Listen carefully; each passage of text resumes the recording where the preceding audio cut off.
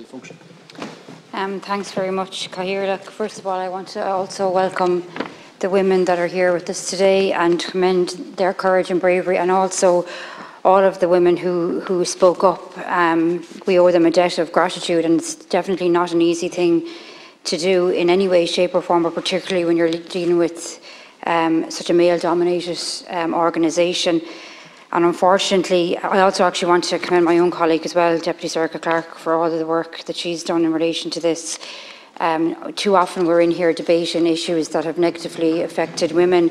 And when I heard that there was going to be a statutory inquiry, I welcome that, and I think that's good. And I also want to specifically state that I welcome that any allegations of rape or sexual assault will be handled by An Garda Síochána, because I think that's really, really important. And I think there's probably a lot of people that didn't realise that that actually wasn't the case. They didn't understand maybe that it was a different type of a system, and we definitely need to see that done. So I welcome that. But I will say, as somebody that has had a lot of engagement with survivors of the mother and baby institutions, and I've seen there, I suppose, hope at first when they heard there was going to be an inquiry, and then how long that went on for.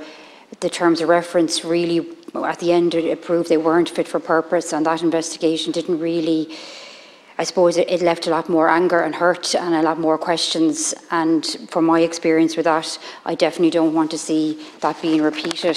And I think it's really, really important that the terms of reference, as my colleague has said, we want timeframes for that, but it is so important that they're done correctly and that they're done in consultation with the women, but that they really are fit for purpose, and we don't see any more repeats of what we had already.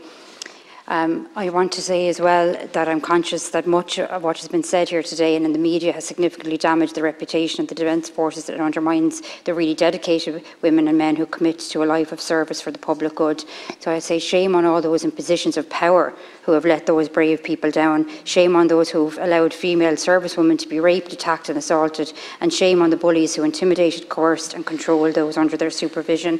Again, I just reiterate my colleagues' call for a timeline, but the big thing here is it needs to be in serious consultation, and the views and wishes of the women need to be front and centre and need to be respected. Thank you, Deputy. We now move